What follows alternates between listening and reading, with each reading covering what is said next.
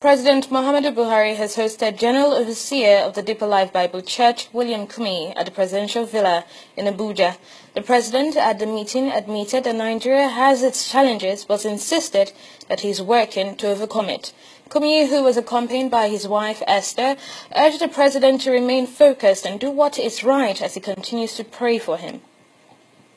We have challenges in terms of trying to get people to understand us, but in spite of my experiences being a governor, minister under General Obasanjo for 3 years, petroleum more than 3 years, and then eventually the head of state, and even getting the experience of being in detention for more than 3 years.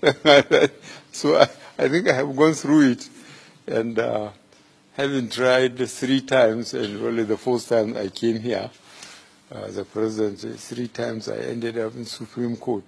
So really I look at my country extremely hard and try and see, as I come along this way, what I have seen and so on. That's why today maybe you may notice, maybe in the film, that I am sitting by General Gawan. And I told him about 3 months ago that one of the best things he did is NYSC. Every hour or every time I went home, I get the ones that were posted to my local government. Some from Port Harcourt, some from Lagos, you know. Very interesting. I tell them, okay, this program, I love it. General Gowon has done very well for our country. I said, the world did not start with Port Harcourt or Lagos. Neither does it end with Daura, which is in the Sahel, almost in the desert, where I live. And I always call them, and some of them, they stay there and get job around in the state. Some get married and stay there. So today I told him, so when the NYSC were marching past, you got up and took the salute. It's a fantastic program, and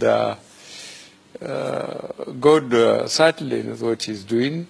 More than 250 cultures to get us together. We must appreciate that. We must appreciate it. You're creating the time. I wasn't expecting after such a busy day you'll see have time for a private visit like this. Just to express our appreciation of the government and to say that you should remain focused and courageous.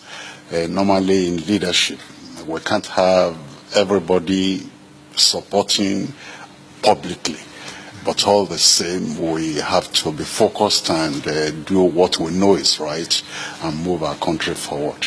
But be assured that we're praying for you as the #1 in the country. And we're praying that your tenure will be a tenure of progress and prosperity in our nation, as well as peace.